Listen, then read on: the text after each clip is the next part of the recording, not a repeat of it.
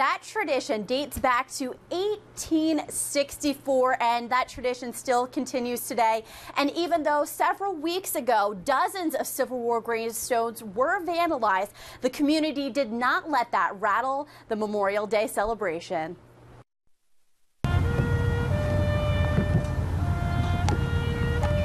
Today we pause to remember those who have given their lives in service to our country. All of our veterans need to be honored every single year. The holiday's origin lies in the Civil War, and Boalsburg lays claim to the birthplace of this special day.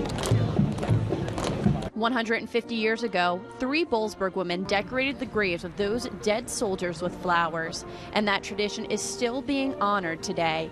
Pennsylvania Governor Tom Corbett was the featured speaker at the event. The tradition that started here has inspired a nation to remember the men and women who will forever rest in our soil, facing an American sky.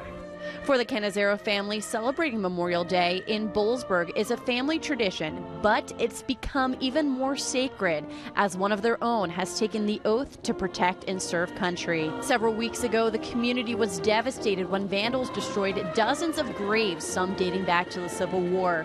The community has rallied together, not allowing this act of disrespect to take away from the celebration.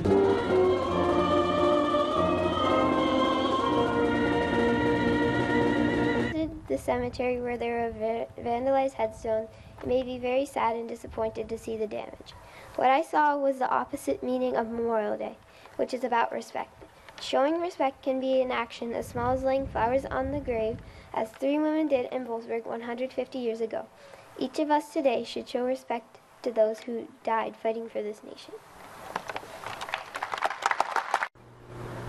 Now, that last speaker you just heard, she was the winner of the Memorial Day essay contest, and those are such wise words coming from such a young lady. Reporting live in the Center County Newsroom, Lauren Hensley, 6 News.